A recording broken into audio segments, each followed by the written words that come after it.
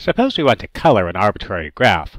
One potential problem is that when we assign a color to a vertex, this limits the possibilities for the adjacent vertices, which limits the possibilities for the vertices at distance 2, which limits the possibilities for the vertices at distance 3, and in fact, every vertex in the graph. This means we can't reliably assign colors to vertices that are far apart.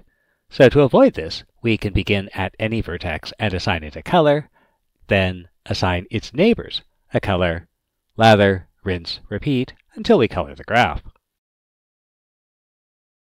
So let's describe this as an algorithm.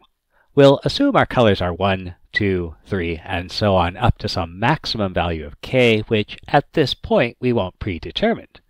We can select a vertex v1, assign it the lowest numbered color different from its neighbors, go to an adjacent vertex, then lather, rinse, repeat. For example, we might try to find a coloring of this graph.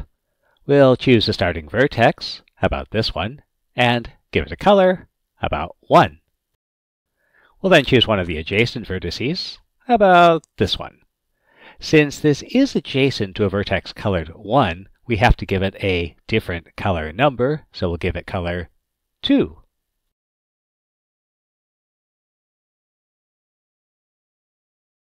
Now we'll go to an adjacent vertex, say this one. Since this is adjacent to a vertex colored 2, we can give it color 1. That's the lowest color number that does not appear in any of the adjacent vertices. We go to an adjacent vertex, and from here there's only one adjacent vertex. Since this vertex's neighbors have colors 1 and 2, we assign it color 3.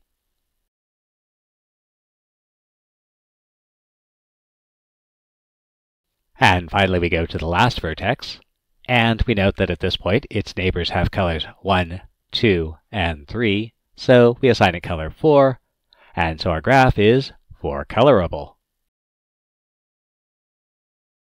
While this is a way to color the graph, is it an algorithm? Remember, an algorithm must terminate and always produce an answer. Since we eventually go through all the vertices, this algorithm definitely terminates. We'll assume the graph is connected, since if it isn't, we can apply the algorithm to the connected parts. And since we always assign a color to a vertex distinct from the colors of its neighbors, we'll always get a k coloring. So this is in fact an algorithm. However, while this is an algorithm, is it a good algorithm? And in particular, we have a bunch of choices we make here, and so we might ask, do we get different answers if we make different choices? Well, let's see. So again, we'll assign the first vertex color 1. This time, let's go up to this neighbor. If we go to another neighbor, we'd assign it color 2. Then another neighbor, we'd assign this color 1. Then the next neighbor gets color 2. Our last vertex, we're adjacent to vertices with colors 1 and 2, so we can assign this color 3, and our graph is 3-colorable. So notice that when we ran throughout the vertices this way, we were able to color the graph using only 3 colors.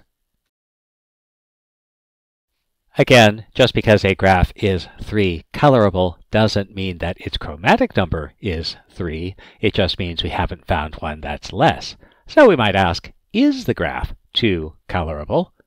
And in this case, note that it does contain some 3 cycles. So it can't be bipartite, which means it can't be 2-colorable.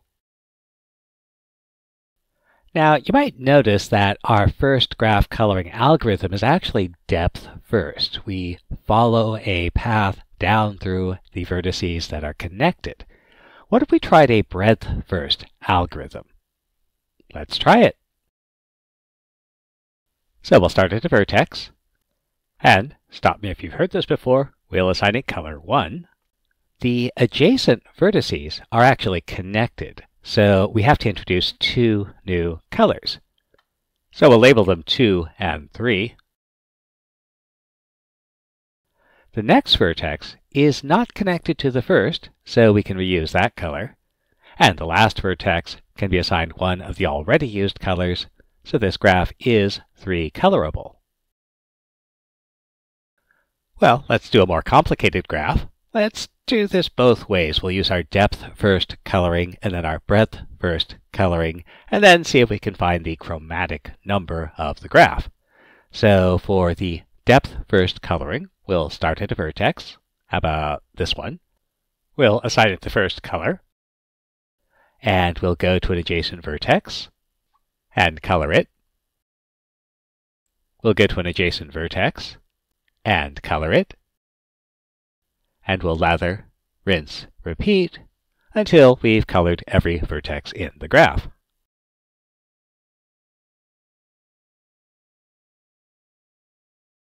And so we can find a 3-coloring of the graph. If we do a breadth first search, we'll start at a vertex and we'll expand to include all the adjacent vertices. And since some of these adjacent vertices are connected, that means we'll have to assign our colors a little bit more carefully.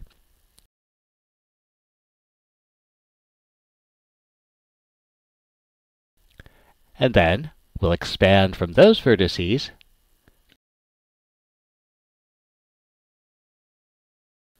which gives us another 3-coloring. And since a 3-coloring exists, the chromatic number is less than or equal to 3. And since there are odd cycles, G is not bipartite, so the chromatic number can't be 2. And since G is not totally disjoint, the chromatic number can't be 1. And so our only choice is 3.